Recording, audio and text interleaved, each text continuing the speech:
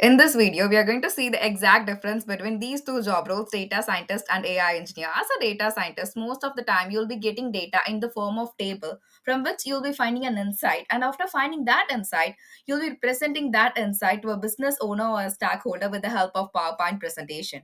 The three must have skills of a data scientist are being strong in technical side, which includes expertise in Python and having experience in visualization tools like Power BI and Tableau. The second important skill is having a good communication skill so that you can communicate your findings with clarity. The third important skill is having a good presentation skill so that you can present your ideas like a professional so that a stakeholder could understand the insights in a clear way.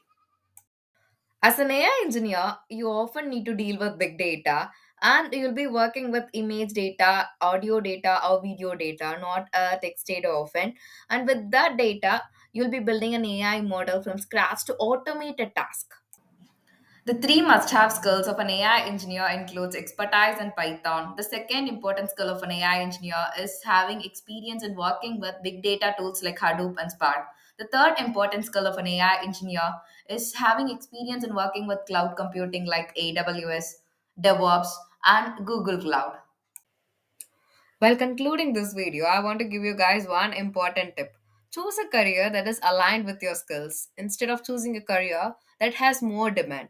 The one reason why I'm telling this is after choosing a career, you must work on that career. You have to work on yourself. You have to upskill yourself each and every day. If you choose a career that you're really interested in, you'll never ever feel bored.